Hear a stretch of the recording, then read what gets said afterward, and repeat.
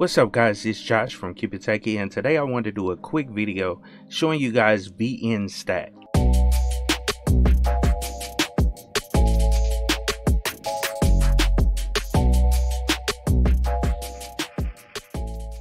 Now, as I stated in the intro of the video, I want to show you guys Vnstat. This is a command line utility that allows you to monitor network traffic on your Linux operating system.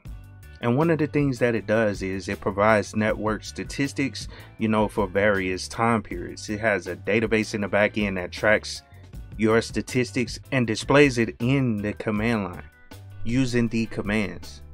Now, one cool thing about Vnstat, it uses the network interfaces, statistics provided by the kernel. And this information is typically pulled from the proc and system file systems. And it keeps logs of hourly and daily and monthly network traffic for that specific interface, and then displays it once you run those different commands. Now, I want to go through and show you guys how to install it. And what I'll install it on is Ubuntu 20.04, the desktop edition, and walk through some basic usage of the Vnstat command. So let's go on and get started with that. Okay, cool. So as I said, I want to show you guys the Vnstat command, and this is Ubuntu 20.04. It's a fresh install, and what I want to do is go on and install it right fast by using the command line. And we could just type sudo apt update. And anytime you install something, you want to make sure you update and refresh the repositories. This package is included within the official Ubuntu repository, and you always want to make sure there are no updates as well as you refresh those repositories. And as you can see, this system states that all packages are up to date, so we can go on and install. So let's type sudo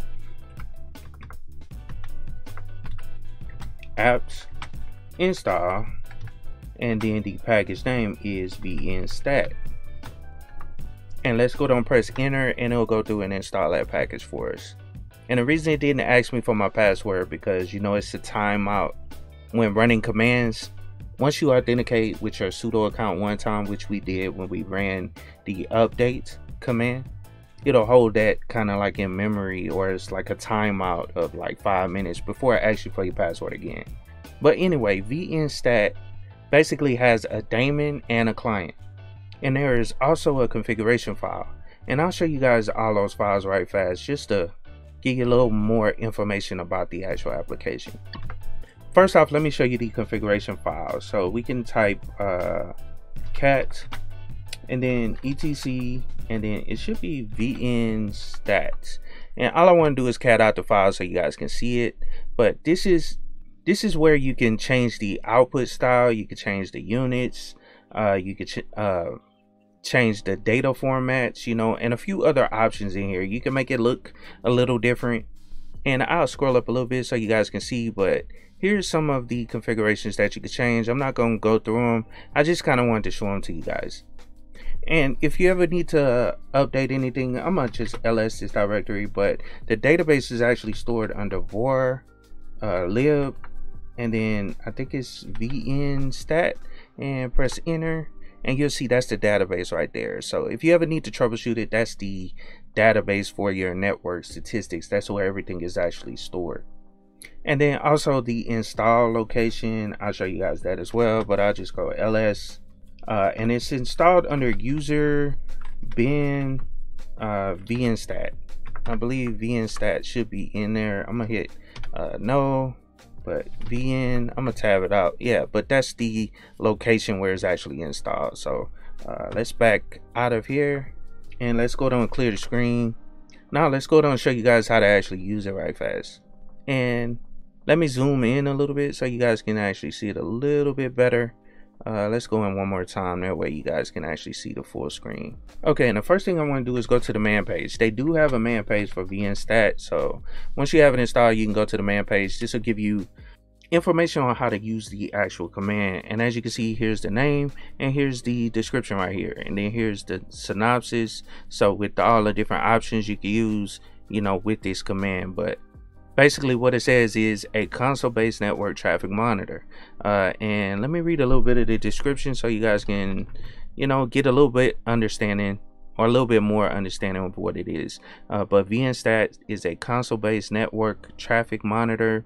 It keeps a log of 5-minute intervals, hourly, daily, monthly, and yearly network traffic for the selected interface. However, it isn't a packet sniffer, so just so you guys know, you can't do packet sniffing with this. Now it says the traffic information is read from the proc and system or sys file system, depending on availability, resulting in light use of system resources, regardless of network traffic rates. The way Vnstat can be used even without root permission on most systems. So super cool. You ain't got to run sudo to actually use this actual command. Now here are some of the options. You have add, create database entries, begin, and I won't go through them all. I just kind of wanted to show you a few of them, but I'm gonna go through and show you the ones I've actually used in the past when playing around with this command. So let's go down and quit the man page and give you guys a couple of options.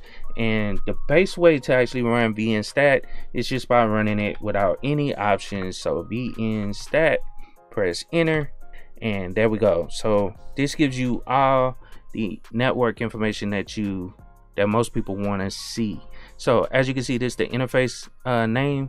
As you can see, this thing just started, so it's a very small database at the moment because I just installed it. But right here, RX is the received, TX is the transmission. So RX, when it says received, that means basically download. So if you look at it this way, that's basically what it means. It means this is what you're downloading at. And then also the transmission is, basically sending things out. So just to break that down so you guys can understand it. And then this is a full total right here. And like I stated, it's not gonna have much. It basically pulls in a monthly and then a daily right now, and that's all it's gonna pull because, like I said, we just started. The daemon just started running. And so it only has a limited amount of information it can provide to you. As you can see, these numbers are basically the same because it started this month, you know what I'm saying? And this is the daily rate, which is, the same figures because it doesn't have much information right there. And then it shows you an average rate right there. So super cool that it has that information. All right, now, so let's break this down a little more. As you can see, if you had like more than one interface, it would list both of those interfaces. But let's say you have multiple interfaces or network cords, and you want to specify a specific cord. So I wanted to show you guys that. It's basically the -I option. And let's hold on to clear. Well, no, I'm gonna leave it up. But basically, all you have to do is type Vnstat and then -I, and then let's specify the interface. We know what the interface name is, and that's ENS18. So ENS18, and press enter, and it'll basically pull the same information we just looked at because we only have one interface. But if you had like multiple interfaces on this system, like I stated, it will narrow it down to the specific interface that you want to look at by specifying it. So using that I option is beneficial for looking at specific interfaces. Now let's say you want to break this thing out, and as you can see, daily, monthly, and right now we don't have hourly, but you can specify by hourly, which we don't have because this thing hasn't been up for an hour yet. So let's run it again, run that command again, but -H will actually pull the hourly, and it might not show anything. Yeah, it actually shows it. Okay, so as you can see, 2021, 8/6 11. So that's the hourly rate, based on the information that is gathered so far. And of course that'll change, over time. And then also, we specify the interface, which is the interface right there. So now you do the same thing for the daily, which, it's shown right here. We don't even have to specify it. But let's say you don't want to see the monthly, you want to see the daily. So if we run it like that, run that same command, and then put the D option, that's basically for daily, and that'll show the daily rate. And pretty much the same thing for a monthly, you know what I'm saying? And you guys get the picture. It's pretty simple. So monthly is M, lowercase m, so that's the monthly rate. Now there's another option I wanted to show you guys. Let me go down to clear right fast. But we don't have much data that actually show this, but this option actually shows the top 10 traffic days. So basically the top 10 traffic days based on what they have in the database. So let's run Vnstat, and then basically all you have to do is run the option T, and like I said, it's the top 10, and it's showing only one because today, you know, it's the only day that it has.